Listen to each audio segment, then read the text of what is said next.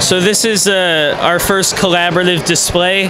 We're calling it Operation Suka Bliat, which is a very rude Russian term, but it was a collaboration between me and 3 other builders, one of whom is holding the camera right now.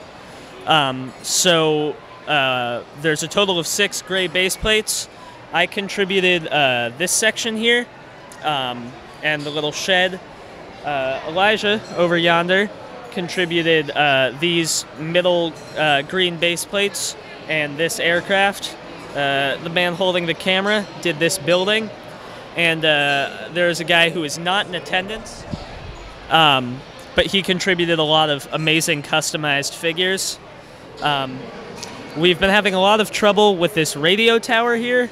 It's been knocked over twice during public hours and 4 times during private hours. And I think it looks cool, but that coolness is it is put into question when I have to spend 20 minutes restringing the wires. I agree with that statement. Now, this is a very large build. It'd be really cool if you could walk me from one side to the other and give a little bit of a rundown of the different action sequences and things we're watching take place. So we'll start over here. This is sort of like we're referring to the guys in the green as NATO forces, so this is a NATO base or staging area.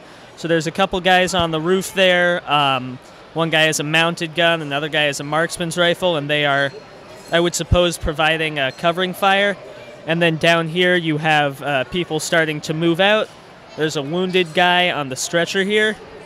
Over here is a helicopter that I built, and we have some sort of special forces looking guys disembarking from that, dragging a wounded and unfortunately legless man.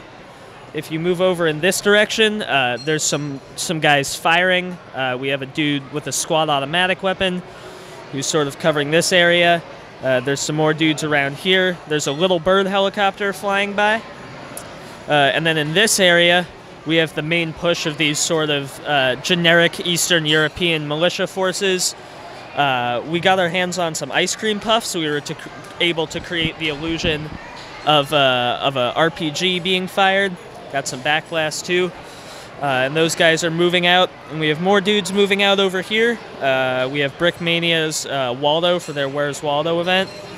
And lastly, at the bottom of the radio tower, we have some more of those NATO special operation guys who appear to be sneaking up on the militia forces. There's one unfortunate guy being attacked by knife. That is a lot of action. Yeah, this is my first experience with a really large-scale build, so we toyed around a lot with creating interesting action sequences, trying to tell little stories with the actions or poses of certain figures, but I had a lot of fun with that. Definitely. It's really fun to just kind of look at it, and now that you've explained all the things going on, I'm really kind of amazed by how much is packed into it. Now, one of the questions I always have with a display like this, it's become readily apparent to me that things like Brick Arms and Brickmania are really great about sort of giving military builders and builders interested in depicting like historical army type scenes like sort of a boost by either giving them ideas for vehicle designs or custom elements. Could you give a little bit of a run through of maybe what Brickmania sets appear in here, or custom elements from Brick Arms, modern brick warfare, what have you? So there's no Brickmania sets in here. I totally respect Brickmania, but as a military builder and building a lot of vehicles, I feel like buying Brickmania vehicles would be a little redundant. Roll your own, right? Yeah, but they do make impressive kits. But there's a ton of custom elements on the figures. The standards for the NATO forces are all minifig.cat items, so they have custom vests, helmets, and headsets. Those were bought at Modern Brick Warfare. And there are brick arms in the hands of the majority of the soldiers here. And some of Kalon's figures use a pretty wide variety of customized elements. So you can see on this guy, I think that might be a tiny tactical. He's got his own, his own muzzle brake and foregrip, an optic. And we also actually received a sponsorship from Victor of Eclipse Graphics.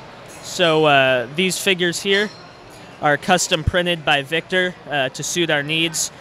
As well, our collaboration brick is also printed by Victor, and we were really lucky to receive those because I think they added a lot to the overall layout. Definitely. Now, one of the last remaining questions I have is, in a collaboration, there are always things that go really, really right and really, really wrong. Just that tends to be the nature of collaboration. What's the one sort of tactic or organizational methodology that you utilize to make this collaboration a success, like weekly meetings leading up to the convention, things like that? Well, I'd say the most important tactic for success was just constant communication, especially between Elija and I.